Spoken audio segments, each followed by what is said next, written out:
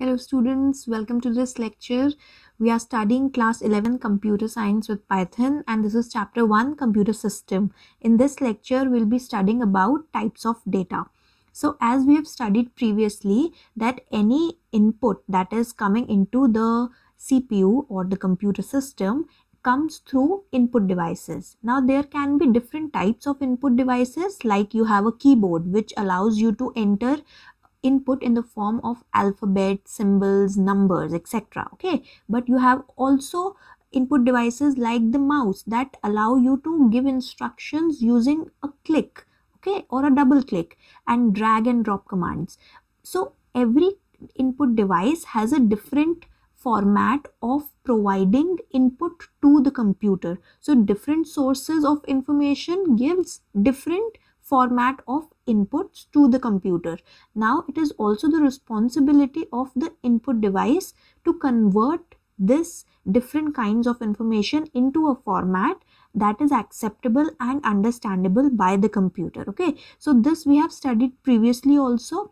Now coming in this lecture, we'll be studying what are the different types of data that can be input to the computer. Okay, so there are mainly three types of data: the structured data, the unstructured data, and the semi-structured data.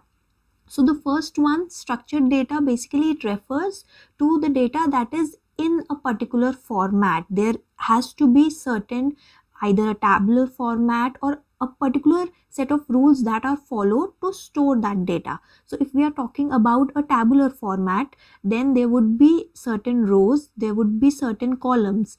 Each row would represent the same identity or same entity or same object, same kind of information. And there are, in the tabular format, columns also that represent a specific attribute of each entity. So for example, if we take a bank passbook, there are multiple columns of information in the bank passbook. First, there is the amount, the date, the type of transaction, but each row is the same entity which is describing a transaction. One column represents the date, the second column can represent the amount, the third column can represent the type of transaction, but each column has a fixed format and structure. The date would be in a particular format, the amount would be in a particular format. Okay, so structured data, something that has a fixed format, and it is generally if the data is of a kind where order matters, then the data can be either organized in the form of ascending order or descending order. So certain rules and the way in which the data is laid out is important in case of structured data.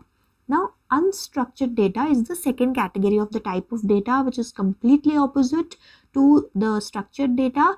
As you can see from the name, this kind of data is not organized at all.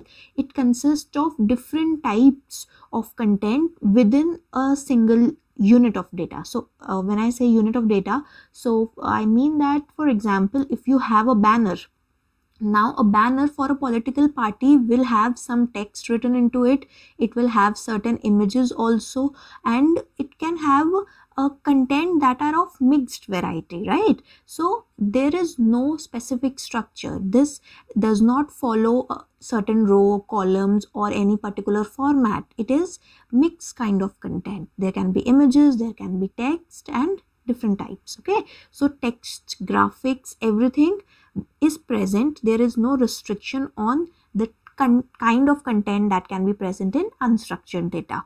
The third is the semi-structured data.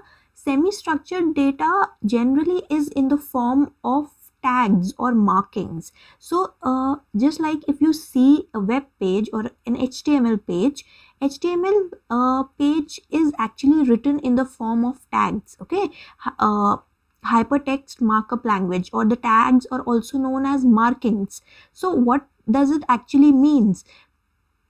So if we define a heading in an HTML page, then it will be defined by certain starting and ending tag. If we are starting a paragraph in a page, it will be defined by certain starting and ending tags. So there is no format in which the data is defined. That means it is not compulsory that there would be 5 rows and each row would be containing content or some information, but every information that is present in this semi-structured data will be defined using a tag. So when you say that, like just like your book mentions that a CSV file is an example of a semi-structured data. Why is it semi-structured?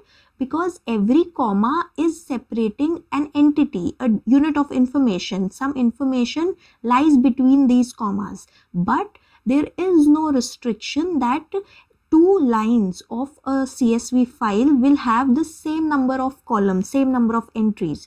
A CSV file can have some structure in the form that every entry is separated by a comma, but it is unstructured in the way that the length may not always be fixed unless there are certain more specific rules imposed on it, and that will generally convert it into a more structured kind of data. So this was a very general topic that we covered today. You just need to know that what are the 3 types of data, and it's more of a general awareness kind of topic. So that's all for today's lecture. In the upcoming lectures, we'll be covering more topics that are much more related to the computer system, just like what are compilers, what are interpreters, and there would be more interesting topics coming up. So till then, see you in the next lecture. And if you like this video, please hit the like button, subscribe to the channel, and if you want that you get the notification of our upcoming videos in the future also, you need to subscribe the channel and hit the bell icon. Okay,